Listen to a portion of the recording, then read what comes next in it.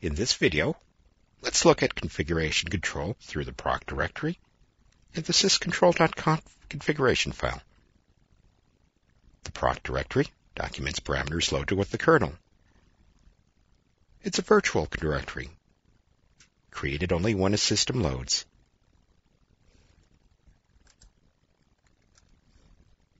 Let's take a look at this directory. All these numbers on the left-hand side are associated with currently running processes. The files on the right-hand side, at least most of them, at this level, are related to your hardware. There are a number of interesting files in this directory. We'll take a look at a few.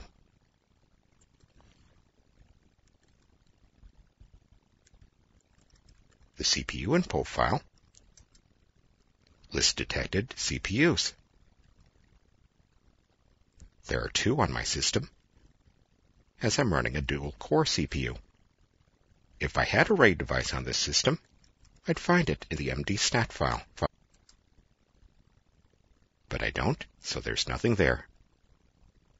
Modules are listed in the modules file.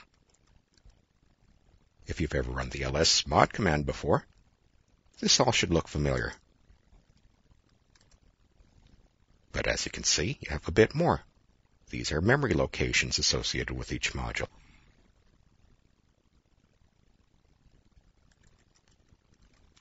The mounts file lists mounted volumes. It's quite similar to the output from the mount command. The swaps file lists configured and active swap space. As you can see, I have 2 swap partitions, or swap volumes, one configured on a logical volume, a second configured on a dedicated partition. There are a number of interesting settings deep in proc directories. For example, if you're configuring the system as a router, you'll want to enable IP packet forwarding.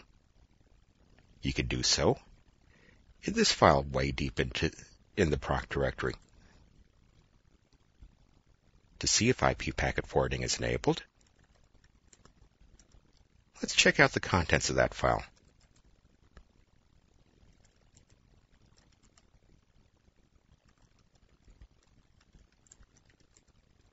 Zero means it's disabled.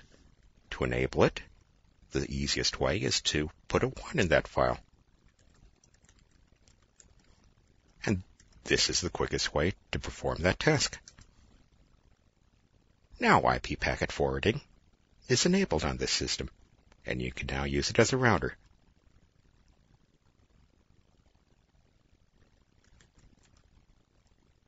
And this is just a sample of what you can do. You can make sure this configuration keeps after you reboot your system in the sysctl.conf file. These options look a little complex, but they're commented in the file.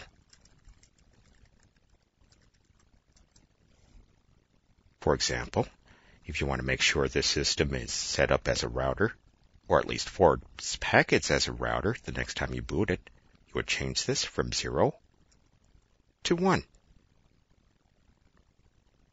Source route verification. This is something that can help prevent IP address spoofing. It's enabled by default in Red Hat Enterprise Linux, and it makes sure that messages you get are actually from the location they say they are. So if you get a message from an IP address that looks like it's in Arizona, this makes sure that the message isn't coming from someplace else, say Iraq. TCP SYN cookies. That sounds weird, but it has nothing to do with snacks. It protects against packet flooding, sometimes known as a denial of service attack. One iteration of this was the so-called ping attack from several years back. Since this is enabled by default,